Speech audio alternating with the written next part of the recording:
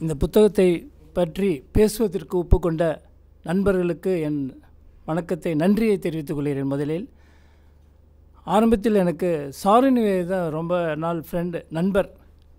அசோமித்திரன் மூலமாக கூட எனக்கு அவர் நண்பர் ஆனார்னு நினைக்கிறேன். அவர் அசோமித்திரன் அதற்கு முன்பே அவர் நண்பர். பிறகு அசோமித்திரனை அறிமுகப்படுத்தும் போது இன்னும் நெருக்கமான ஒரு நண்பராக அவர் மாறிவிட்டார். அவரிடம் இந்த புத்தகத்தை கொடுத்து அவருடைய கருத்தை அறிய நான் ரொம்ப விரும்பினேன். அதனால் அவரை நான் பார்க்கும்போது அவர் இதை ஏற்றுக்கொண்டு இந்த புத்தகத்தை பற்றி பேசுவதற்கு ஒப்புக்கொண்டார். கடைசி நிமிடம் வரை அவர் என்ன பேசப் போகிறார் என்ற ஒரு திகில் உணர்வு என்னிடம் இருந்து கொண்டே இருந்தது. ஏதாவது இந்த புத்தகத்தை பற்றி ஏதாவது சொல்லிவிடுவாரா என்ற பயம் இருந்தது. ஏன்னா மற்ற நண்பர்களிடம் அந்த பயம் இருக்கிறது. உதாரணமாக சந்தியா நடராஜன் ஒருத்தர் இருக்கார், அவர் மேலே ரொம்ப பயம். ஒரு கடற்கரை இன்னும் ஒன்றும் சொல்லலை. அவர் என்ன பண்ணுவார் தெரியல, என்ன சொல்ல போகிறார் தெரியல. அப்புறம் வேணுகோபால் என்னை பற்றி உயர்வாக தான் பேசுவார்னு நினைக்கிறேன். 2-3 பேர் உயர்வாக பேசுகிறது ஏற்பாடு பண்ணி வச்சுருக்கேன்.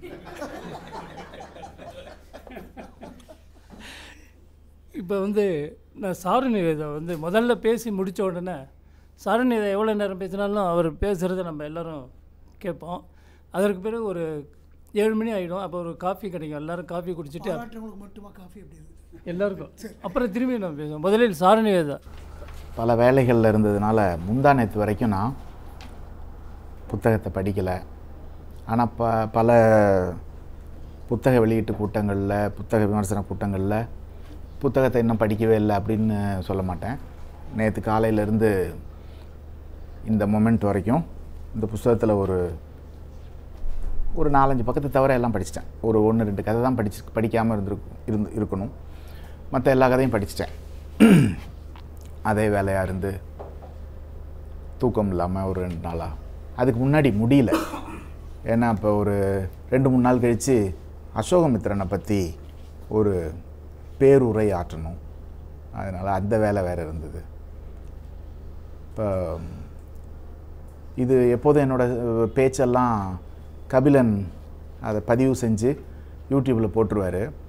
ஸோ டாக்டர் ஸ்ரீராம் கபிலனுக்கு சொல்லிடவா அப்படின்னு கேட்டதும், வேண்டாம், நான் அழகிய சிங்கர் பற்றி தானே, அது அந்த சிறுகதைகளை பற்றி யாரும் இது வரைக்கும் ஒன்றும் சொன்னதில்லை, அதனால் ஒன்றும் சுவாரஸ்யமாக இருக்காது, அதை ஏன் போட்டு எடுத்து பதிவு செஞ்சு யூடியூப்பில் போட்டு பேரெல்லாம் கெடுக்காதீங்க, வேண்டாம் அப்படின்னு சொல்லிட்டேன். ஆனாலும் அவங்க நண்பர்கள், குடும்பம் எல்லோரும், அவரும் என்னோட நீண்ட நாள் நண்பர், அங்கே போய் நம்ம புத்தகத்தை கிழிச்சு போடுறதெல்லாம் தப்பாச்சே, ஏற்கனவே ஒரு புத்தகத்தை கிழிச்சு போட்டேன், அதனால் பெரிய கெட்ட பேர் ஆகிடுச்சு, அது மாதிரிலாம் ஆகிடக்கூடாது. அவரும் அடிக்கடி ஃபோன் பண்ணி ரொம்ப நடுக்கத்தோட, என்ன படிச்சிங்களா அப்படின்னு. என்னென்னா புஸ்தகத்தை தவிரவும் இதை எடுத்து வச்சுட்டு கூட இவரை பற்றி ஒரு 2 மணி நேரம் 3 மணி நேரம் பேசுகிறதுக்கு விஷயம் இருக்குது நல்லபடியாக. ஏன்னா அந்த நவீன விருட்சம், அதுக்கு முன்னாடி அது விருட்சம், அந்த விருட்சம் பத்திரிக்கை எனக்கு நினைவு தெரிஞ்ச நாள்லேருந்து இந்த பிரஜை கச்சடத்தப்புற கவனம் அதுக்கப்புறத்துலேருந்து ஒரு 40 வருஷமாக 35 வருஷமாக வந்துக்கிட்டு இருக்கு. அப்புறம் விருட்சம் கூட்டம் சந்திப்பு, அது சீசு செல்லப்பாவெல்லாம் வச்சு நடத்தி அது ஒரு 200, 300, 400 கூட்டம் நடத்தியிருப்பார். இவங்கள்லாம் தான் தமிழ் வாழ வைக்கிற சிறு தெய்வங்கள் அப்படின்னு நான் இதையே வச்சு ஒரு 1.5 மணி நேரம் 2 மணி நேரம் கூட பேசிடலாம். சிறுகதை தொகுதி வேணாம், இதை யூடியூப்பில் ஏற்ற வேணாம், அதனால் வேண்டான்னு சொல்லிட்டேன். அப்புறம் நேற்று ஏன்னா அழகிய சிங்கரோட சிறுகதை பற்றி திட்டியோ பாராட்டியோ விமர்சனம் பண்ணியோ மதிப்புரையோ இது வரைக்கும் நான் படித்ததே இல்லை. அப்போ இன்னும் சொல்கிறதுக்கு இல்லை போல இருக்குது, நமக்கு ருசிக்காது. நம்மளோட படிப்பு எழுத்து ரெண்டுமே இந்த ரோலர் கோஸ்டர் மாதிரி, அது உள்ளே போயிட்டு அந்த ஜுமான்ஜி மாதிரி, அது உள்ளே போயிட்டு உயிரோட வரலாம் இல்லை செத்தும் வரலாம். அப்படி ஒரு மாதிரி உயிர் மரண ஜீவ மரண போராட்டம் மாதிரி தான் எனக்கு பிடிக்கும். எழுதுறதும் அப்படி தான். அந்த வகையில் இப்போ அசோகமித்திரனோட 2 பேரோ ஒரு கதை படிச்சிங்கன்னு வச்சிங்களேன், அதை நீங்கள் படிக்கிறதுக்கு இந்த இடத்துல சபையில் அதில் படிக்கிறதுக்கு கூட முடியாது, அவ்வளவு நெருப்பாக இருக்கும். அந்த வாலாங்கிற ஒரு பெண்ணை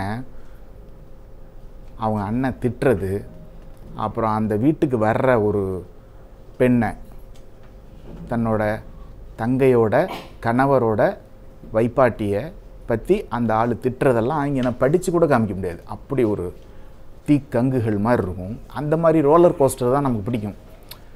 இவர் ரொம்ப சாத்வீகமாச்சே அதனால் அப்படின்னு சொல்லிட்டு நினச்சிட்டு இருந்தேன். நேற்று படிக்க ஆரம்பித்த பிறகு, ஒரு பாதி புஸ்தகம் படித்த பிறகு ஸ்ரீராம்கிட்ட இல்லை கபிலன்ட்ட சொல்லிவிடுங்க, இவரோட இது ஸ்டைல், அந்த பர்செப்ஷன், லைஃப் பற்றி பார்க்குறது, இவர் எழுதியிருக்கிறது எல்லாமே எனக்கு திரும்ப திரும்ப ஒரு இந்த காஃப்காஸ்கியன் எக்ஸ்பீரியன்ஸ் சொல்லுவோம்ல, காஃப்காஸ்கியூ, அந்த மாதிரியான ஒரு காஃப்கா எலமெண்ட்டே தெரியுது. திரும்ப திரும்ப திரும்ப அதே தான் எனக்கு ஞாபகம் வருது.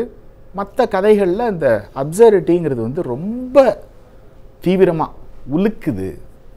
உதாரணமாக பல கதைகள் சொல்லலாம். அந்த குறுநாவல்கள் எல்லாமே, இந்த ராம் காலனியை தவிர மற்ற எல்லா கதையுமே இந்த அப்சர்டிட்டி, ஒரு மொமெண்ட்டோட, ஒரு லைஃபோட எல்லாமே ஒரு அபத்தம், எதுக்குமே விளக்கமே இல்லை, எல்லாம் அபத்தமாகவே போகுது அப்படிங்கிற இதை ஒரு காமியோட நம்ம கம்பேர் பண்ணலாம் அப்படின்னு சொல்லி நான் ஸ்ரீராம்கிட்ட சொல்லிட்டு இருக்கும்போது, இன்னொரு நண்பர், இதை கேட்டுட்டு இருந்த நண்பர், இப்படி தயவு செஞ்சு சொல்லிடாதீங்க, வர வர நீங்கள் இந்த மாதிரி தான் எல்லாரையும் காஃப்கா காமியூன்லாம் கம்பேர் பண்ணி பேசிடுறாரு அப்படின்னு உங்களை ஃபேஸ்புக்கில் ரொம்ப கிண்டல் பண்ணுறாங்க, நக்கல் பண்ணுறாங்க, தயவு செஞ்சு அப்படி பேசிடாதீங்க அப்படின்னு சொன்னாங்க.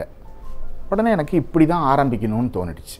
ஏன்னா ஒருத்தர் எதிர்த்தா அதை பேசணும் அப்படின்னு இல்லை, அப்படி நக்கல் பண்ணுறவங்க, கிண்டல் பண்ணுறவங்க அநேகமாக காஃப்கா காமியூ படிச்சிருக்க மாட்டாங்க, அல்லது இதை படிச்சிருக்க மாட்டாங்க. நான் எதை கம்பேர் பண்ணி பேசுகிறேனோ அதை அவங்க படிச்சிருக்க மாட்டாங்க. காஃப்கா காமியூ படிச்சிருக்கலாம், அது ஒன்றும் பெரிய விஷயம் இல்லை. இதை படிச்சிருக்க மாட்டாங்க. அதனால் அவங்களுக்கு நான் சொல்கிறதோட இதே தெரியாது. பொதுவாக என்னை பற்றின ஒரு தப்பபிப்பிராயம் இருக்கிறதுனால அது இவர் சும்மா வர வர எல்லாரையும் பாராட்டிட்டு போகிறாரு, ஆச்சா அப்படி தான். இது ஒன்று. ரெண்டாவது அப்சர்வேஷன், ஒரு நல்லவன் கெட்டவன் எதை பற்றியுமே தெரியாத ஒரு சின்ன குழந்தை இருக்குது. அந்த குழந்தையோட மனநிலையில் இந்த உலகத்தையே பார்க்குறது. இது இந்த கதையில், எல்லா கதையிலையும் இருக்குது. ஒரு அதில் நீங்கள் ஒரு பேஷனே இருக்குது, ஒரு அதிர்ச்சி இருக்கும்.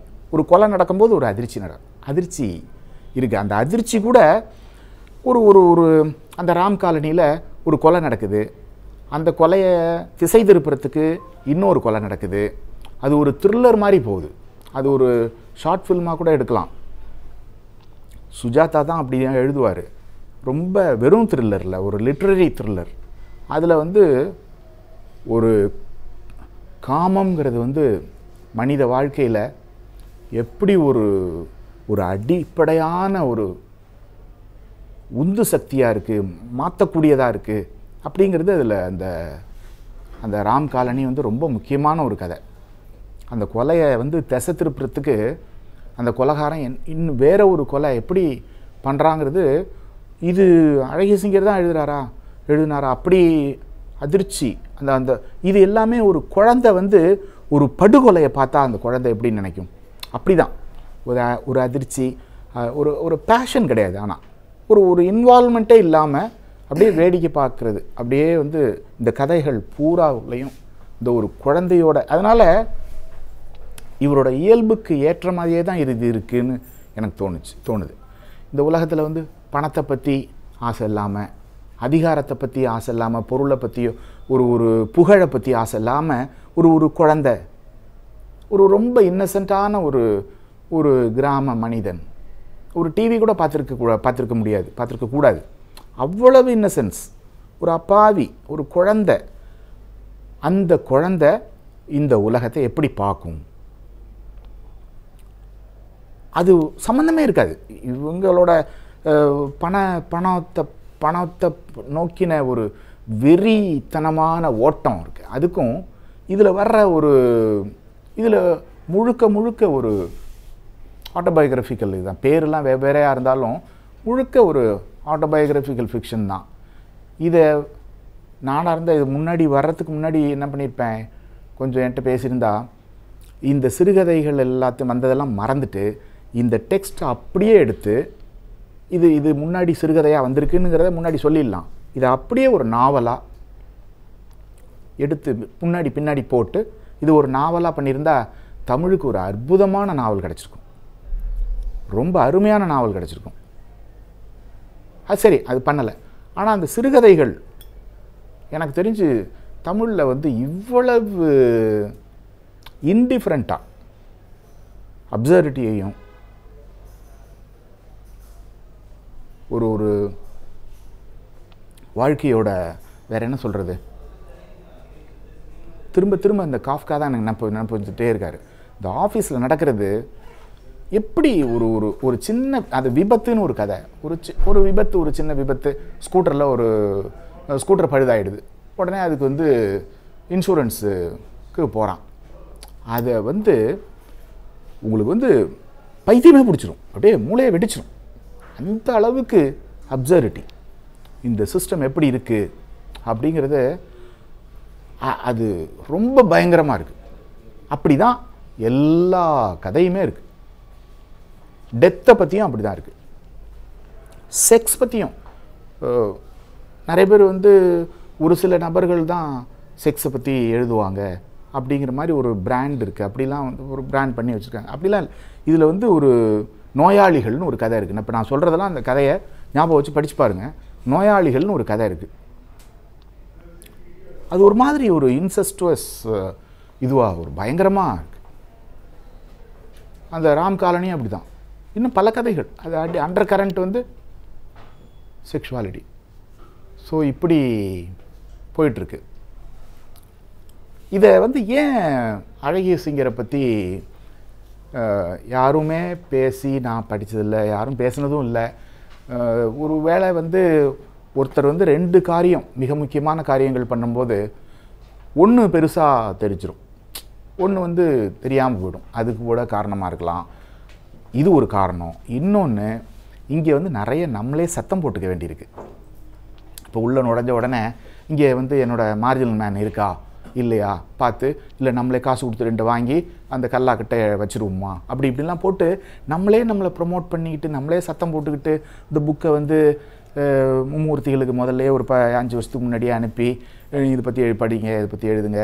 இன்னும் பல மூர்த்திகள் இருக்காங்க, இவர் ஒரு மூர்த்தி, அவர் ஒரு மூர்த்தி, இவங்க இந்த மூர்த்திகளுக்கெல்லாம் எல்லாருக்கும் அனுப்பி இதை பற்றி பேசுங்க, ஃபோனை போட்டு திட்டுங்க, பரவாயில்ல, பிடிக்கலன்னா பரவாயில்ல, இப்படிலாம் சொல்லி நம்மளை வந்து ப்ரொமோட் பண்ணிக்கலைன்னா யாருமே பேச மாட்டாங்களோ அப்படின்னு ஒரு சந்தேகம் வருது.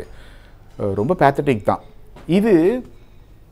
இந்த காஃப்கா காமியூ பற்றி பேசாதீங்க, ரொம்ப நக்கல் பண்ணுவாங்கங்கிறதுல எனக்கு வந்து ரொம்ப உறுதியாக நம்மக்கிட்ட இருக்கிற அடிமை மனோபாவம் அப்படி தான் எனக்கு தோணுது. அதாவது வெளிநாட்டில் உள்ளவங்களாம் பெரிய மேதை, காஃப்கானா அவன் பெரிய கடவுள், நம்ம ஆள் அப்படிலாம் திங்க் பண்ணக்கூட முடியாது. நம்மளாம் சும்மா இந்த நான் கடவுள் படத்தில் வர்ற பிச்சைக்கார கூட்டம் மாதிரி தமிழ் எழுத்தாளன் தானே.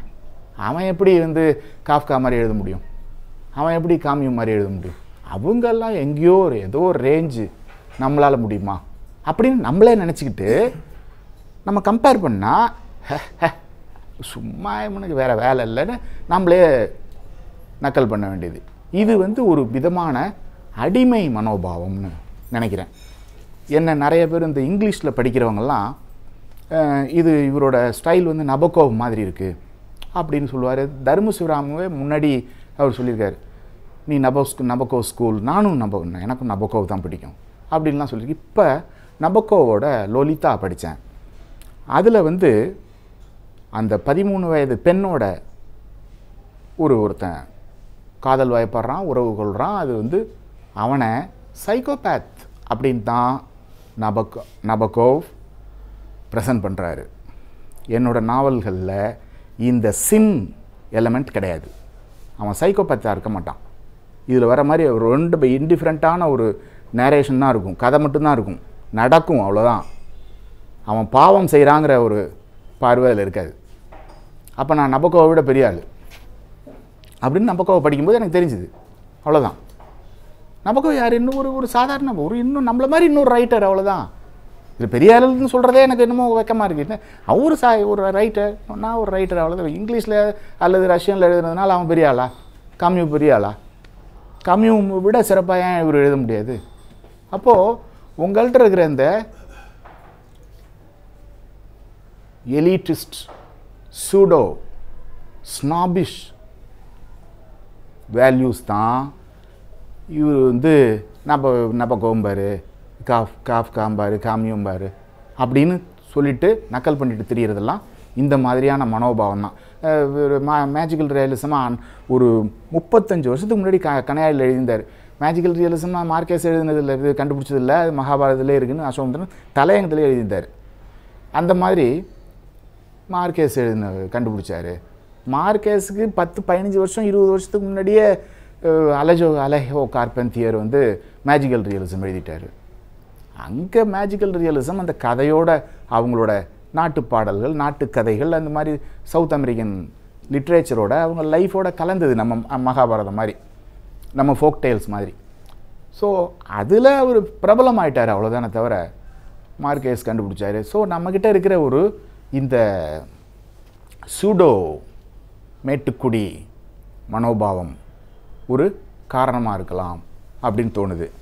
அதனால தான் எனக்கு இந்த ஃப்ரெஞ்சிலேருந்து தமிழில் டிரான்ஸ்லேட் பண்ணுறது, இங்கிலீஷ்லேருந்து தமிழில் டிரான்ஸ்லேட் பண்ணிக்கிட்டே இருக்கிறதுலாம் அவ்வளோவா உடன்பாடோ மகிழ்ச்சியோ இருக்கிறதில்ல.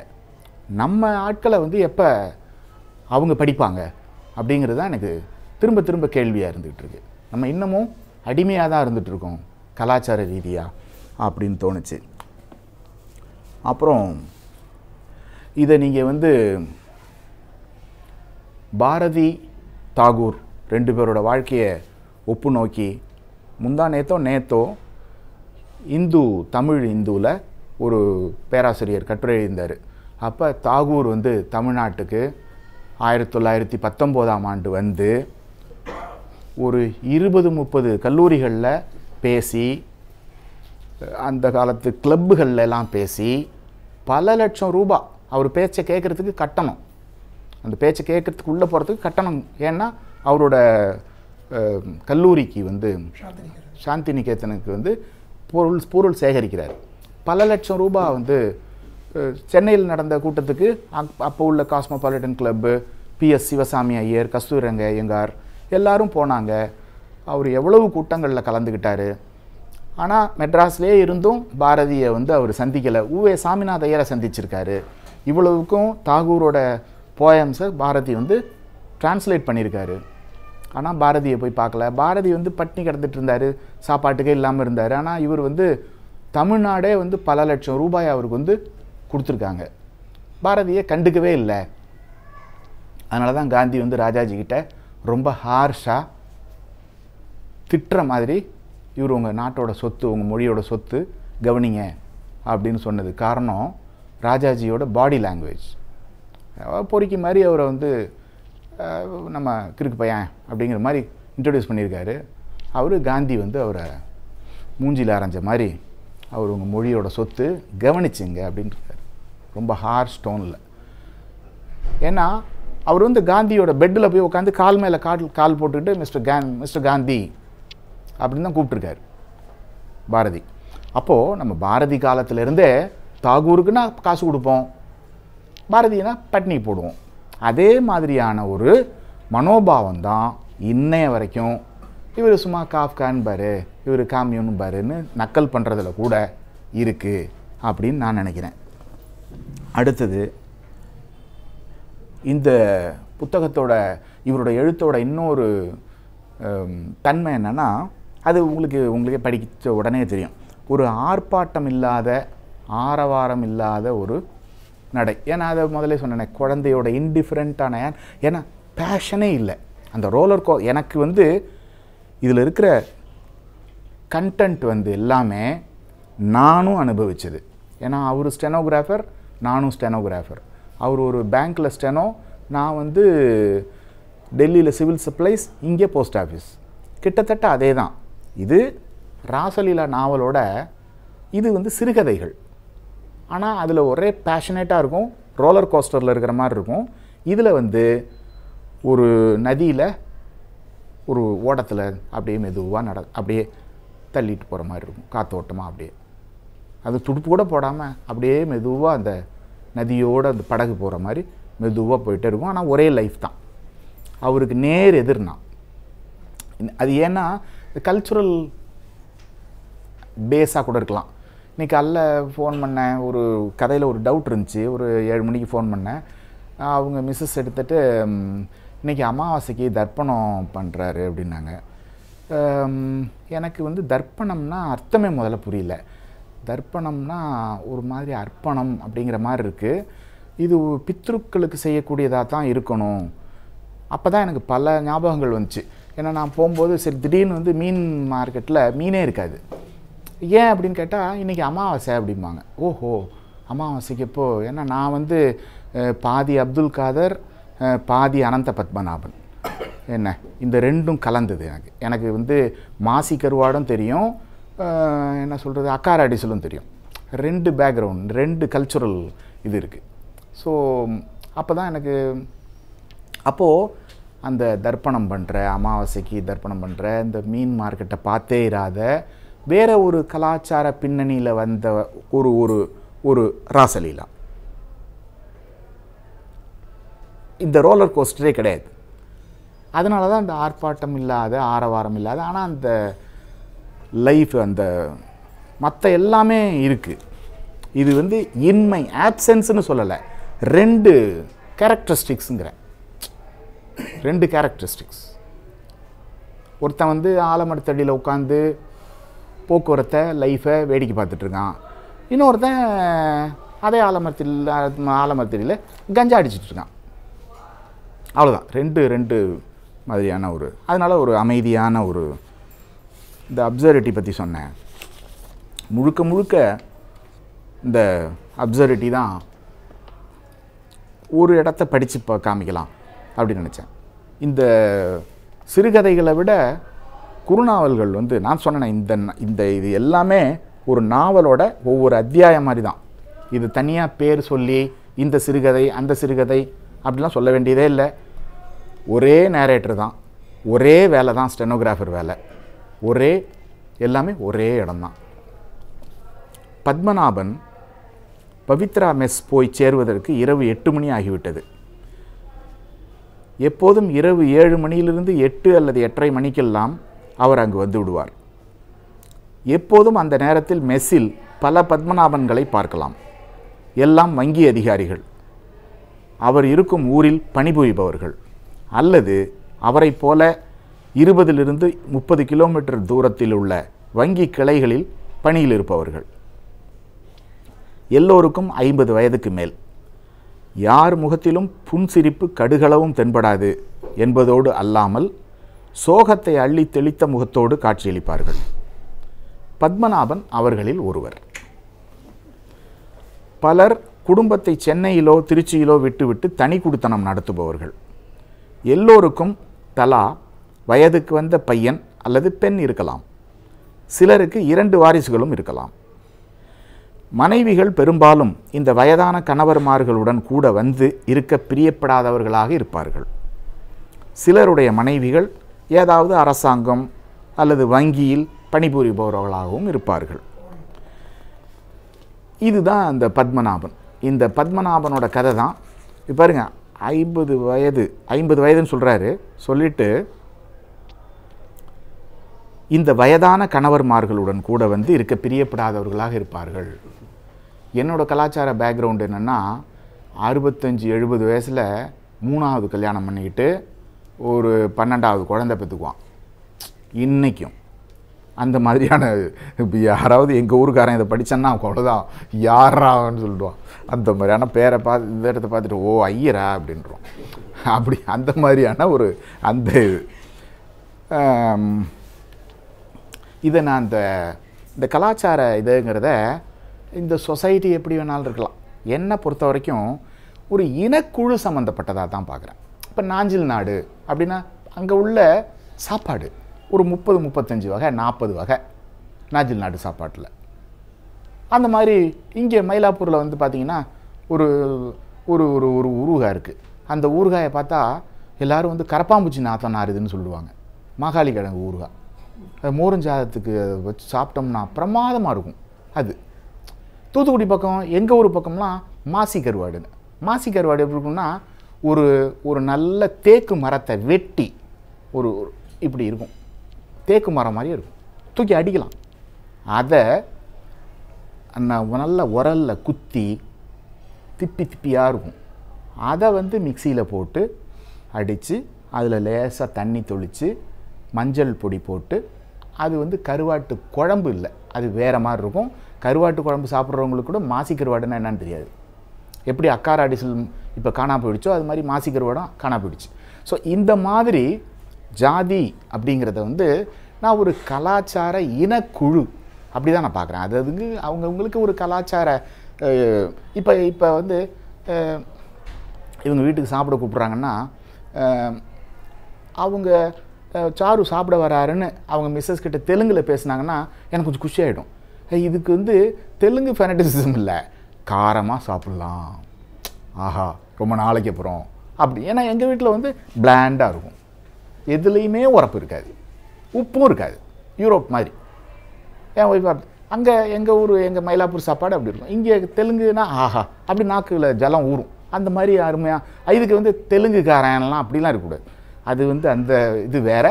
நம்மெல்லாம் ஒரு இன்னசென்ட்டான ஒரு குழந்தையோட மனநிலையில் இருக்கிற ஒரு கலைஞர்கள்லாம் எப்படி இருப்பாங்க, அவனுக்கு என்ன ஜாதி இருக்குமா என்ன? ஸோ ஜாதி வந்து நான் அப்படி தான் பார்க்குறேன். அதனால் இந்த கலாச்சார பேக்ரவுண்டு எப்படின்னு இந்த ஐயருன்னு எங்கள் ஊரில் சொல்லுவாங்கங்கிறத அப்படி தான் நீங்கள் புரிஞ்சுக்கணும்.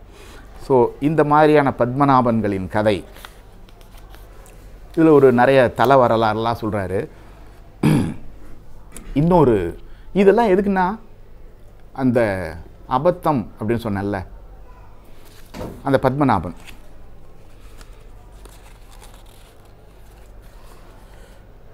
இந்த வயதில் அடாடாடாடா 50 வயதுங்கிறது திரும்ப திரும்ப இந்த வயதில்னு இங்கே ஒரு லெதர் பார்னு ஒரு இடம் இருக்குது. அவருக்கு என்னன்னலாம் தெரியாது. அங்கே போய் பார்த்தா ஒரு 65 வயசு ஆள் ஒவ்வொரு சனிக்கிழமையும் ஒரு ஆட்டம் போடுறான் பாருங்கள், ஒரு 1 ஹவர் 2 ஹவருக்கு. அது மாதிரி 2-3 ஆளுங்க அங்கே இருக்காங்க. அந்த மாதிரிலாம் இருக்குது. இந்த வயதில் தனிமை என்பது இயலாத ஒரு விஷயமாகவும் பட்டது. அது வேணால் இது எவனும் ஃபோட்டோ எடுக்கக்கூடாதுன்னு சொல்லிடுவேன் நான். அங்கே அவர் தலைமை அலுவலகத்தில் சுருக்கெழுத்தாளராக இருந்தபோது கிடைத்த சுதந்திரம் இப்போது இல்லை. ஏன்னா இப்போ ஆஃபீஸர் ஆகிட்டார் பத்மநாபன். பதவி உயர்வுக்கு பிறகு கிராமத்தில் அவருக்கு பணி இருந்தாலும் அவர் உடல்நிலையை உத்தேசித்து மயிலாடுதுறையிலிருந்து சென்று கொண்டிருக்கிறார். அவர் உடல்நிலையை உத்தேசித்து இந்தியன் லைஃபுங்க வந்து நீங்கள் வந்து கோவாலையோ அல்லது வந்து லே லடாக், இந்த லடாக் பகுதிகளில் பார்த்தீங்கன்னா 85 வயசு அமெரிக்கன்ஸ், ரஷ்யன்ஸ் பியரை குடிச்சிக்கிட்டு, சிகரெட்டை குடிச்சிக்கிட்டு, கையில் பியரும் சிகரெட்டும் ஒரு அந்த பெண் துணை மனைவி தான், அப்படி வந்து 85 வயதில் கொண்டாடுறானுங்க. இது என்ன லைஃப்? நமக்கு ஒரு மாதிரி இப்படி ஒரு லைஃப் இருக்குது. சரி, இது எதை பற்றியும் குறை சொல்கிறதுக்கு ஒன்றும் இல்லை. உடல்நிலையை உத்தேசித்து மயிலாடுதுறையிலிருந்து சென்று கொண்டிருக்கிறார். சரி, இந்த பதவி உயர்வே வேண்டாம் என்று பழைய நிலைக்கே திரும்பி விடலாம் என்று நினைத்தாலும் அவரால் பழைய இடத்தில், அதாவது தலைமை அலுவலகத்தில் போய் உட்கார முடியாது. இப்போதுள்ள இடத்தை விட இன்னும் மோசமான இடத்திற்கு தான் போக முடியும். பதவி உயர்வு பெற்ற பிறகு அவருக்கு வங்கி தலைவரிடமிருந்து ஒரு வாழ்த்து கடிதம் வந்தது. அது வாழ்த்து கடிதம் இல்லை, நீ ஒரு அடிமை என்று மிரட்டும் கடிதம். ஒரே வழி மாற்றல், டிரான்ஸ்ஃபர். ஆனால் மாற்றலுக்கும் வழி இல்லை. அவர் ஓய்வு பெறும் வரை எந்த வட்டாரத்தில் அவருக்கு பதவி உயர்வு கொடுத்து மாற்றியுள்ளார்களோ அங்கேயே இருக்க வேண்டும்.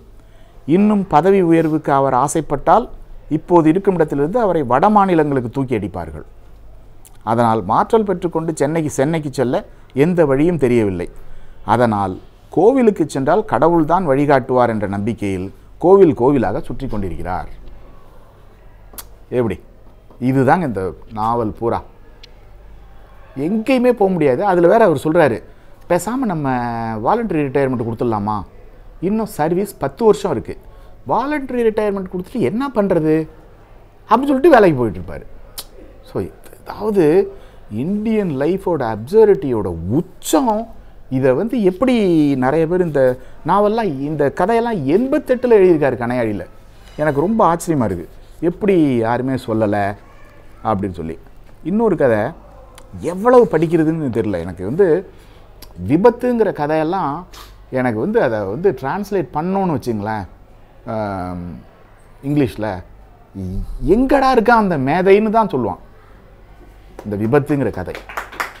அவர் அவ்வளோ ஒரு சப்மிசிவாக நீங்கள் என்ன பேசுகிறீங்களோன்னு பயந்துக்கிட்டே இருக்கேன்னு சொல்லும்போது, இதை படித்த பிறகு எவ்வளவு ஒரு இந்த சூழலும் எவ்வளோ ஒருத்தரை வந்து எப்படிலாம் அமுக்கி வச்சுருக்கு, நம்மளை பற்றி நமக்கே தெரியாமல்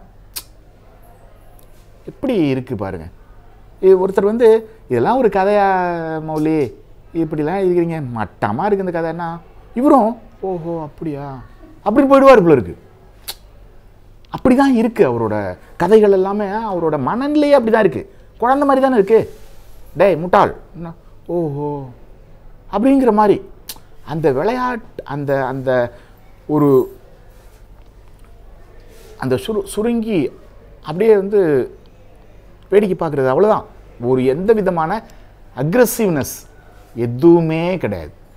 இது ஒரு ஞானிக்கு தான் வாய்க்கும் இந்த மனநிலை. நான் வந்து இது மட்டமான கதை மௌலி அப்படின்னு சொன்னால் அவர் நம்பிடுவார். அப்படி தான் இருக்குது. இந்த மாதிரி ஒரு மனோபாவம் கொண்ட ஒரு மனிதரை கணவராக வாய்க்க அந்த அவங்க வந்து புண்ணியவதின்னு தான் நினைக்கிறேன். இந்த மாதிரி ஒருத்தர் தந்தையாக வாய்க்க அவருடைய குழந்தைகள்லாம் பெரிய புண்ணியம் பண்ணியிருக்கணும். அவரும் கோவப்படுவார், நன்மை அதெல்லாம் வரும், அதெல்லாம் நிறையா வருது. என்னத்தை படிக்கிறது? இதை நீங்கள் இந்த விபத்து கதையை நீங்களே தான் படித்து பார்க்கணும். நிறைய வந்து பக்கமாக அப்படியே குறிச்சிட்டு வந்திருக்கிறேன். இவர் விபத்து நடந்த உடனே அந்த இன்சூரன்ஸ் கம்பெனியில் போய் ஒரு பெரியவரை பார்ப்பார் பாருங்கள். அதெல்லாம் வந்து உலக இலக்கியத்தில் இவர் வந்து நான் வந்து வாங்கிக்கிறேனே அப்படிம்பார். பெரியவர் சொல்லுவார், என்ன இந்த செக்கு என்னமோ, இல்லைங்க நீங்கள் வந்து செக்கு இல்லை, இன்னொரு ஒரு அப்ரூவல் லெட்டர் நீங்கள் இல்லை, நீங்கள் வரவே நான் தபாலில் அனுப்பிடுறேன் அப்படிம்பார் பெரியவர், இன்சூரன்ஸ் ஆஃபீஸில் இருக்கிறவர். உடனே இவர் போயிடுவார். எத்தனை நாளில் வரும் இப்படி கேட்டு போவார். அவர் இரிட்டேட்டிங்காக, என்ன எல்லாம் ஒரே கேள்வியாக கேட்குற அந்த ஆள், ஒரு வாரத்தில் வரும் அப்படின்னு. உடனே இவர் போயிடுவார். 1 வாரம் ஆகும், 2 வாரம் ஆகும், 15 நாள் ஆனது இவர் நேராக வந்து ஒருவேளை எவனோ செக்கை எவனோ திருட்டு அடிச்சுட்டானோன்னு நினச்சிட்டு வந்து உட்காருவார். இப்போ மாதிரி ஒரு ஆளை அவரை பார்த்ததே இல்லைங்கிற மாதிரி பெரியவர் வந்து அப்படியே உட்காந்துட்டுருப்பார். இப்படி தானே கவர்மெண்ட் ஆஃபீஸில் பார்க்கலாம், உட்காந்துட்டே இருப்பார். இவர் வந்து சார் என்ன இந்த விபத்து கேஸு, ஸ்கூட்டர் விபத்து பேர் சொல்லுவார். ஆமாம், அதுக்கு என்ன? இல்லை அது அனுப்புகிறேன்னு சொன்னீங்களே, நீங்கள் இன்னும் இந்த இதுவே அனுப்பவே இல்லையே, உங்கள் ஒய்ஃப் ஆஃபீஸ்லேருந்து அந்த வாங்கி ஜெராக்ஸ் அனுப்பவே இல்லையே அப்படிம்பாரு. ஐயோ நான் அனுப்பிட்டேனே, வரலையே, அப்போ மறுபடியும் அனுப்புங்க. போயிடுவார். மறுபடியும் வாங்கி கொண்டு வந்து நேராக கொடுத்துட்டு இப்போ மறுபடியும் இவர் இப்போ வீட்டுக்கு போயிடுவார். மறுபடியும் வராது. மறுபடியும் இவர் போய், என்ன சார் அனுப்பாமல் போயிட்டீங்க? இல்லை நான் நேராகவே வந்து வாங்கியிருப்பேன்ல அப்படிம்பாரு. இல்லை நீங்கள் இப்படி அலையிறீங்களேன்ட்டு தான் நான் வந்து தபாலில் அனுப்புகிறேன்னு சொன்னேன் அப்படிம்பாரு. மறுபடியும் இன்னொரு அலைச்சல், 20 அலைச்சல், இப்படி போயிட்டே இருக்குங்க. அது அப்புறம் அந்த மெக்கானிக் வந்து எப்படி வந்து இவர் இந்த நான் பிராமின்ஸை வந்து டீல் பண்ணுறாரு. ஏன்னா அந்த நான் பிராமின்ஸை வெறும் மிடில் கிளாஸ் நான் பிராமின்ஸ் இல்லை, அந்த ஒர்க்கர்ஸ்லாம் எப்படி இருப்பாங்க, அந்த திராவிட அந்த இது இருக்கு இல்லையா, அங்கே வந்து அவன் யார் ஏடிஎம்கே டிஎம்கேயாக இருப்பான். அங்கே வந்து ஒரு அவன் வந்து அண்ணன் வரட்டும், யார் அண்ணன்னா ஓனர், இவன் வந்து மெக்கானிக் கூலி, அதுக்கு வந்து ஒரு சர்வேயர் வருவார். அவர் வந்து அது எவ்வளவு அதுக்கு டேமேஜ் அப்படிங்கிறதெல்லாம் அவர் பண்ணணும். இவன் அதெல்லாம் பண்ணிவிட்டு ஒரு 300 500 போடுவானுங்க. போட்டுக்கிட்டு அந்த அண்ணனை பார்க்குறது அது ஏதோ சிஎம்மை பார்க்குற மாதிரி இருக்கும் இவருக்கு. இப்படி ஒரு ஒரு இந்த ஜாதிய இடைவெளியும் அப்படியே போயிட்டே இருக்கு. அப்புறம் பாருங்க, இந்த கதையோட இந்த விபத்து கதை இது இப்போ இவ்வளோ மஞ்சளும் படிக்கணும் கொண்டு வந்தேன், எனக்கு முடியல இப்போது. அந்த ஃப்ளோ வந்து உங்களுக்கு வந்து 2-3 மணி நேரம் ஆகிடும். ஒரு தடவை வந்து ஒரு புத்தகத்தை வச்சுட்டு வாசகர் வட்ட கூட்டத்தில், எங்கள் கூட்டத்தில் தரையில் சம்மணம் கொட்டி உட்காந்துட்டு சாயந்தரம் 6 மணிக்கு பேச ஆரம்பித்தேன். காலையில் 5 மணி ஆகிடுச்சு. என்ன பல பேர் படுத்துட்டாங்க. அந்த மாதிரி 12 மணி நேரம் பேசுவேன் நான். சம்மணம் கொட்டிட்டு எல்லோரும் நீ மனுஷனா மிருகமான்ட்டாங்க. சம்மணம் கொட்டிக்கிட்டு அப்படியே 10 மணி நேரம் அப்படியே தயிர் சாதம் வந்து சாப்பிட்டுட்டு அப்படி அந்த மாதிரி பேச வேண்டிய புக்கு இது. அதில் வந்து இவர் வந்து டாக்டர் சர்டிஃபிகேட்டு வேறு வேணும்ல, உடஞ்சிருச்சு கை உடஞ்சிருச்சு அப்படின்னு சொல்லிட்டு அங்கே தான் அந்த டாக்டர் தான் போய் கை எலும்பு முறிவாயிருக்கும் அதுக்கெல்லாம் இது பண்ணியிருப்பார், பிசையிருக்கும் அதை பண்ணியிருப்பார். அவர்கிட்ட போய் 1 வாரம் ஆஃபீஸ்க்கு லீவ் போட்டிருப்பார்ல இந்த அலைஞ்சதுக்கு, அதுக்காக டாக்டர் சர்டிஃபிகேட் வாங்குறதுக்கு போவார். அவர் வந்து முறப்பா என்ன வேணும், டாக்டர் சர்டிஃபிகேட் எதுக்கு, இந்த மாதிரி கை, அதுக்கு நான்லாம் அதெல்லாம் கொடுக்க முடியாது. அது அந்த இடம் வந்து ரொம்ப பிரமாதமாக இருக்கும்.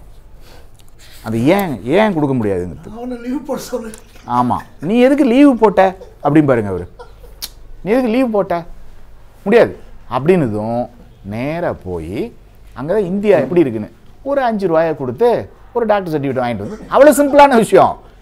ஆனால் தப்பு பண்ணணும், பொய் சொல்லணும். இவருக்கு பொய் சொல்ல தெரியாதே. ஆமாம், இவர் பேச வச்சது எனக்கு. இப்போ இவர் உள்ளே நுழைந்த போது என்ன என்பது போல் எலும்பியல் நிபுணர் பார்த்தார். போன வாரம் அவரை பார்க்க வந்ததை ஞாபகப்படுத்தி இடது கை வலியை பற்றியும் கூறினார். அந்த மருத்துவர் இவர் கையை பார்க்க ஆரம்பித்தார். இதை ட்ரீட்மெண்ட்டு நினச்சிட்டு இப்போது வலியெல்லாம் இல்லை என்று சமாளித்தபடி கூறினார் கோபாலன். 5 நாளைக்கு மெடிக்கல் சர்டிஃபிகேட் வேண்டும். மெடிக்கல் சர்டிஃபிகேட்டா? ஆமாம். உங்களை யார் லீவு போட சொன்னது? நானே தான் லீவு போட்டேன். நான் அதுக்கு பொறுப்பில்லை. சர்டிஃபிகேட் கொடுக்க மாட்டீங்களா? கொடுக்க மாட்டேன், நீங்கள் போகலாம். கோபாலன் திகைத்து விட்டார். அட பாவி, அன்னைக்கு ஒன்றுமில்லைன்னு சொல்கிறதுக்கு 35 ரூபாய் வாங்கிட்டான். அதாவது பெசகலாம் இல்லை, ஒன்றுமில்லைன்னு அதை டெஸ்ட் பண்ணி ஒன்றுமில்லைன்னு சொல்கிறதுக்கு தான். இப்போ இன்றைக்கி ஒரு மெடிக்கல் சர்டிஃபிகேட் தரமாட்டேங்கிறானே, வேறு ஒரு மருத்துவரிடம் 5 ரூபாய் கொடுத்து மெடிக்கல் சர்டிஃபிகேட் வாங்கினார். அப்படி தான் வந்து இந்த அப்சர்வேட்டிவ் வந்து இப்படி போயிட்டு இருக்கு. அடுத்தது நிறுத்தணும்னு சொல்லிடுங்க, நிறுத்திடுறேன். இவருக்கு வந்து வேறு சில என்னுடைய வேண்டுகோள்னு சொல்லணும். என்னென்னா இவரோட இதெல்லாம் பார்க்கும்போது இவர் ஒரு நாவல் எழுதணும் அப்படின்னு ஒரு ஆசையாக இருக்குது எனக்கு. 1, இதெல்லாம் என்னோடய வேண்டுகோள். 2வது, இவர் அளவுக்கு தமிழ் எழுத்தாளர்களோட நெருங்கி பழகினது வேறு யாரும் இருக்க முடியாது. ஏன்னா இவர் வந்து பேசிக்கலி ஒரு குழந்தை தானே. ஏன்னா தௌர்ம சிவராமோட ஒரு குழந்தை மட்டும்தான் பழக முடியும், வேறு யாருமே அவரோட பழக முடியாது. அவர் அடித்து துரத்திடுவார்னா லிட்டரலாகவே அடித்து துரத்திடுவார். இவர் தர்ம சிவராமோட நெருங்கின நண்பர், அசோகமித்திரனுக்கு நெருங்கின நண்பர், அநேகமாக என்னோடையும் யாரும் பழக முடியாது, எனக்கும் நெருங்கின நண்பர். எனக்கு அவர் வந்து 35 வருஷமாக நண்பர். ஞானகுத்தனோட இப்படி பல பேரோட. இப்போ அசோகமித்திரனோட இவர் பழகினதெல்லாம் ஒரு 200 பக்கத்துக்கு புஸ்தகமாக எழுதலாம். அந்த மிளகா பஜ்ஜி வாங்கிட்டு போனது ஒரு சின்ன ஒரு 2 பக்க கட்டுரையாக இருக்காரு, அப்படி இல்லை. அது வந்து ஒரு 200 பக்கம் நாவலாகவே எழுதலாம். ஒரு நாவலாக இல்லை, ஒரு கட்டுரை. இப்படி தர்மேஸ்வராமோடதெல்லாம் ரொம்ப அட்வென்ச்சர் ஸ்டோரியாக இருக்கும், நமக்கு பெரிய பெரிய நல்ல சாகச கதை மாதிரி இருக்கும். அதெல்லாம் அவர் எழுதணும் அப்படிங்கிறது என்னோட வேண்டுகோள். அப்புறம் நேற்று இருந்தவன் ஒரு கதை. அந்த கதையை வெங்கட்சாமிநாதன் இங்கிலீஷில் டிரான்ஸ்லேட் பண்ணி சாகித்ய அகாடமியில் பத்திரிக்கையில் போட்டிருக்காருன்னு இதில் ஒரு குறிப்பு வருது. அது ஒரு அற்புதமான கதை. நேற்று இருந்தவன், நேற்று இருந்திருக்கான் இளைஞன், இப்படிதான் எல்லா கதையிலுமே மௌலி தான். அவர் ஒரு 25 வயசு, அவனுக்கும் ஒரு 25 வயசு. பாத்ரூம் போயிருக்கான், ஹார்ட் அட்டாக்கோ கீழே விழுந்தானே என்னன்னு தெரில, சேர்த்துட்டான். எல்லோரும் தற்கொலை பண்ணிக்கிட்டாங்கிறாங்க, அப்படி ஊரில் என்னமோ சொல்லிக்கிறாங்க. போயிட்டான், அவ்வளோதான். ஒரே லைன். அது வந்து ஒரு 4-5 பக்கத்துக்கு ரொம்ப இன்டென்ஸாக, அதாவது ஒரு மரணத்தை பற்றின ஒரு தீவிரமான இதெல்லாம் கிடையாது, போகிற போக்கில் அப்படி. அது ஒரு யூனிக்கான ஒரு ஸ்டைலாக எனக்கு படுது. இவரோட இதில் இவர்கிட்ட அசோகமித்திரனோட பழக்கமாக இருந்தாலும், அசோகமித்திரனோட வாழ்கலன்னா இவரோட இடமா இருந்தாலும், இவர்கிட்ட வந்து அசோகமித்திரனோட பாதிப்புலாம் எதுவும் இல்லை. இது ஒரு யூனிக்கான ஸ்டைலாக இருக்குது. சிம்பிளிசிட்டி பார்க்குறது அப்படியே எழுதுறது. இப்படி வந்து ஒரு ரொம்ப ரொம்ப ரொம்ப சிம்பிளாகவும், ஆனால் அடியில் வந்து ஒரு தீவிரமான வாழ்க்கை பற்றின பார்வை இல்லை. அது உள்ள நமக்கு தெரியுது. அவர் அப்படி பண்ணி எடுக்கலை. அவர் பாட்டுக்கு அப்படி எழுதிட்டுருக்காரு. அது வந்து நேற்று இருந்தவன். அப்புறம் வந்து வசந்தி கிருஷ்ணமூர்த்தி தற்கொலை. அது வந்து அது தற்கொலைங்கிற கதையா? வசந்தி கிருஷ்ணமூர்த்தி பேஜ் 30 போட்டிருக்கேன். அது ஒரு கதை வந்து அதுலேயும் அது ஒரு அற்புதமான கதை. அது என்னென்னா, ஆத்மா நாமோட தற்கொலையிலேருந்து வாழ்வின் பலவீனம். ஆத்மா நாம் இரங்கல் கூட நான் படிச்செல்லாம் காமிக்க போகிறதில்ல. அந்த தற்கொலை ஆஃபீஸில் ஒரு திருமணமான ஒருத்தன் ஒரு பெண்ணோட ஒரு வேறு மாதிரி இலிசிட் ரிலேஷன்ஷிப் வச்சிட்ருக்கான். அந்த பொண்ணு வந்து இவனை விட்டுட்டு இன்னொருத்தரோட பழக ஆரம்பிச்சிருச்சு. அவரையும் விட்டுட்டு இன்னொருத்தரோட பழக ஆரம்பிச்சிருச்சு. இவன் வந்து என்ன பண்ணிடுறான், வெளியூருக்கு ட்ரான்ஸ்ஃபர் பண்ணுறாங்க, அங்கே போய் தற்கொலை பண்ணிக்கிறான். அவ்வளோதான். அதுக்கு இவனோட மனைவி நடத்தை சரியில்லை அப்படிங்கிறது அவனுக்கு தெரிஞ்சு போச்சு. அதனால் தற்கொலை பண்ணிக்கிட்டான்னு ஆஃபீஸில் பேசிக்கிட்டாங்கன்னு கதை முடியுது. அவ்வளோதான். இதில் வந்து அந்த 2 அப்புறம் இன்னொரு தற்கொலை நடக்கும். அது அந்த மாதிரி ஒரு இதுலேயும் இந்த அப்சர்டிட்டி தான். எவ்வளவு ஒரு அப்சர்ட் லைஃப். அப்புறம் வந்து போராட்டம்னு ஒரு குறுநாவல். எப்படி ஒரு ஒன்றுமே இல்லாததுக்கு இப்படி ஒரு பெரிய ரணகள போராட்டம், புரட்சி. ஒன்றுமே ஏன்யா லேட்டாக வந்த அப்படின்னு ஒரு அதிகாரி ஒரு கடைநிலை ஊழியரை கேட்டுவிடுவார். ஏன்யா அப்படி லேட்டாக வந்த? டெய்லி லேட்டாக போகிறாராம் இவர். ஏன்யா அப்படி லேட்டாக வரேன்னு கேட்டதுக்கு அதிகார வர்க்கத்தோட இது சொல்லிவிட்டு அவர் வந்து வெளியில் வந்து யூனியனில் சொல்லி இது பெரிய பிரச்சனையாக போய் அது எப்படிலாம் அந்த சர்க்கிள் எப்படி வந்து ஒரு ரகலையாகி அந்த அளவுக்கு ஒரு குறுநாவலே அது போராட்டம்ங்கிறது அப்படி ஒரு ரகலையாக போகுது. உறவினர்கள்னு ஒரு குறுநாவல் தான். அந்த குறுநாவல்லையும் அந்த குறுநாவல் வந்து இன்னும் இந்திய சமூகத்தில் 500 வருஷம் ஆனாலும் நின்றுக்கிட்டே இருக்கும். ஏன்னா உறவுகள் அப்படி தான் இருக்குது. ஏன்னா இன்றைக்கி நான் திரும்ப என்னோடய பேச்சுக்கள்லையும் எழுத்துலையும் சொல்கிறது, பணம் தான் இங்கே எல்லாரோட உந்து சக்தியாக இருக்குது. எல்லாமே வந்து பணத்தை வச்சு தான். இப்போ எனக்கு வந்து அம்மா அப்பா அண்ணன் தம்பி தங்கச்சி எதுவும் யாருமே கிடையாது. நானும் என்னோடய மனைவி மகன், வேறு உறவே கிடையாது. ஒரு உறவு கூட கிடையாது. அந்த வகையில் நான் வந்து ஒரு சன்னியாசி, ஒரு துறவி மாதிரி தான். உறவு இரத்த பந்தம் அப்படின்னு சொல்லி யாருமே கிடையாது. ஏன்னா என்னால் மௌலி மாதிரி காம்ப்ரமைஸ் பண்ணிக்க முடியாது. ஏன்னா அவங்கெல்லாம் வந்து வீடு கட்டியிருக்கியா அப்படின்பாங்க. இனிமேல் உன் மூஞ்சிலே முடிக்க மாட்டேன். யார்? அம்மா. இனிமேல் உங்கள் மூஞ்சிலே முடிக்க மாட்டேன். நான் போயிட்டேன். அவ்வளோதான். எனக்கு என்னென்னா, நான் ஒரு பாரதி, என்னை பார்த்து வீடு கட்டிட்டியான்னு கேட்குறதா? என்ன நினச்சிட்ருக்கிறீங்க? அவ்வளோதான், கிளம்பு. முகத்திலே முடிக்கிறது இல்லை.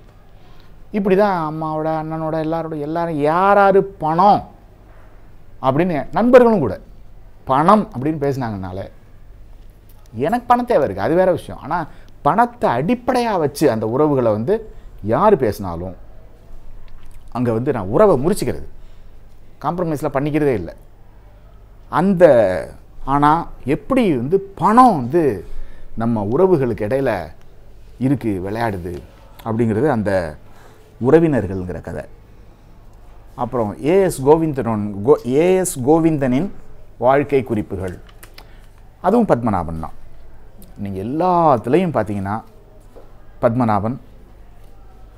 என்ன நினைக்கிறேன், இது வந்து என்கிட்ட கொடுத்துட்டாருன்னா இந்த கதாபாத்திரத்துக்கு சந்திரமௌலின்னு பேர் வச்சு, அவரோட ஒரிஜினல் பேர் சந்திரமௌலின்னு வச்சு ஒரு நாவலாக்கி சந்திரமௌலியின் வாழ்க்கை குறிப்புகள் அப்படின்னு போட்டு ஒரு நாவலாக்கி கொடுத்துருவார்.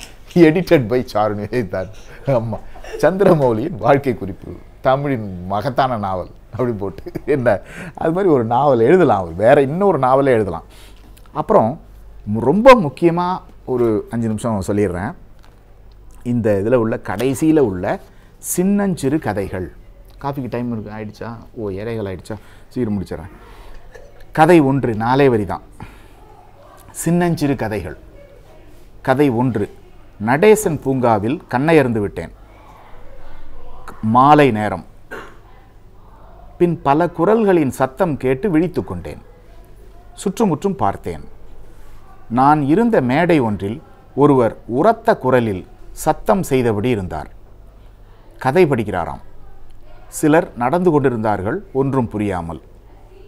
நானும் கதை படிக்கும் கூட்டத்தில் கலந்து கொண்டேன். அவர்களை பார்த்து, கதை என் முன்னால் நடந்து கொண்டிருக்கிறது என்றேன். கதை முடிஞ்சிருச்சு. கதை 2. படிக்கட்டில் மெதுவாய் ஏறி வந்த கர்ப்பிணி பெண்ணிடம் கேட்டேன், 7 வரிகளில் ஒரு கதை சொல்லேன் என்று. எனக்கு கதையே சொல்ல வராது என்றால் நாணிக்கொண்டு. ஆனால் அவள் வயிற்றில் உள்ள குழந்தை நான் பிறந்த பிறகு கதை சொல்கிறேன் என்றது. இது ஒரு கதை. இப்படி ஒரு 8 10 12 கதைகள் இருக்குது. இந்த மாதிரியே அவர் ஒரு நாவல் எழுதலாம் அப்படிங்கிறது எனக்கு என்னோட சஜஷன், யோசனை. 6 கதை இருக்குது, சின்ன சின்ன கதை.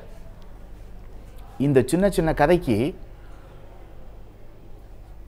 நீங்கள் இது எனக்கு ஒரு ரொம்ப போஸ்ட் மாடர்ன் இதாக தோணுது. ஒரு போஸ்ட் மாடர்ன் ஜானரில் இவர் ட்ராவல் பண்ணிவிட்டு ஏதோ ஒன்றும் புரியாமல் அப்படியே விட்டாருன்னு நினைக்கிறேன். இதை அவர் ஒரு நாவலாகவே எழுதலாம். அதுக்கு அவர் இது வரைக்கும் படிக்கலைன்னா படிச்சிருக்கலாம். ஏன்னா பிரஜைலாம் நாங்கள்லாம் சின்ன அந்த பிரஜையிலேருந்து ஆரம்பித்தது. ஆலன் ராப் கிரியேவோட பீச்னு ஒரு கதை இருக்குது. அதை நாகார்ஜுனன் கடற்கரைன்னு சொல்லி மொழிபெயர்த்திருக்காரு. அந்த கடற்கரையில் பீச்சுங்கிற கதை இப்போ அந்த மொழிபெயர்ப்பு கிடைக்குதா இல்லையோ, ஆனால் நீங்கள் அந்த பீச்சுங்கிற கதை இன்டர்நெட்டில் உங்கள் ஃபோன்லேயே கிடைக்கும். Alan rap கிரியே, ALLAIN ROBBEGRILLET, Alan rap கிரியே. அவனோட பீச்சில் ஒரு 3 குழந்தைகள் நடந்து போயிட்டுருப்பாங்க. 5 பக்கம் இருக்கும். அதான் கதை. நடந்து போயிட்டுருப்பாங்க, அல்ல அடிக்கும், வேறு நத்திங் ஹேப்பன்ஸ் இந்த ஸ்டோரி. இது ஒரு விதமான நேரேட்டிவ்.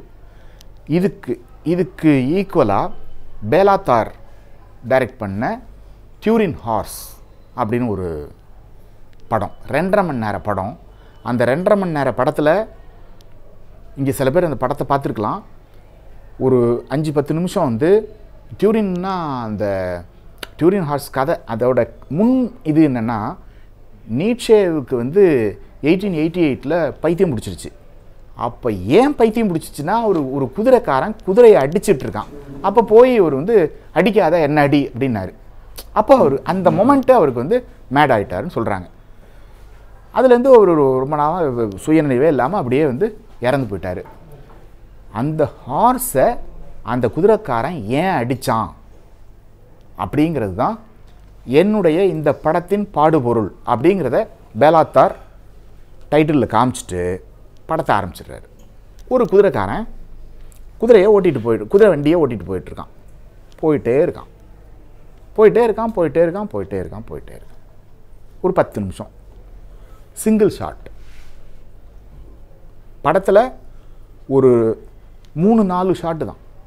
ஒரு அரை மணி நேரம் சிங்கிள் ஷாட்டில் போகும். இன்டர்வல் கிட்ட 1/2 மணி நேரம், 3/4 மணி நேரம், 2.5 மணி நேரம் படம். அப்படியே போயிட்டே இருக்கும். அப்புறம் வீட்டுக்கு வருவான். ட்ரெஸ்ஸை காட்டுறதுக்கு அவனோட மகளோ அல்லது யாரோ, எனக்கு அது யாருன்னு தெரியலை, அவள் ஹெல்ப் பண்ணுவாள். ஏன்னா அவனுக்கு கொஞ்சம் கை விளங்காது. ஹெல்ப் பண்ணுவாள். ட்ரெஸ்ஸு மறுபடியும் போட்டுட்டு 2 பேரும் உருளைக்கிழங்கு சாப்பிடுவாங்க, அவிச்ச உருளைக்கிழங்கு. இவ்வளோதாங்க படம். 2.5 மணி நேரம் இந்த படம். இதை ஒரு பெரிய கிளாசிக்னு எல்லாம் ஃபில்ம் சொசைட்டி, ஃபில்ம் ஸ்கூல்ஸ்லாம் படிச்சிட்ருக்காங்க. எனக்கு ரொம்ப என்ன பாதித்த ஒரு படமாக தெரியுது. ஏன் நடக்கணும் ஒன்று வாழ்க்கையில், அல்லது நாவலில், அல்லது கதையில், அல்லது ஒரு சினிமாவில் ஏன் ஒன்று நடக்கணும்?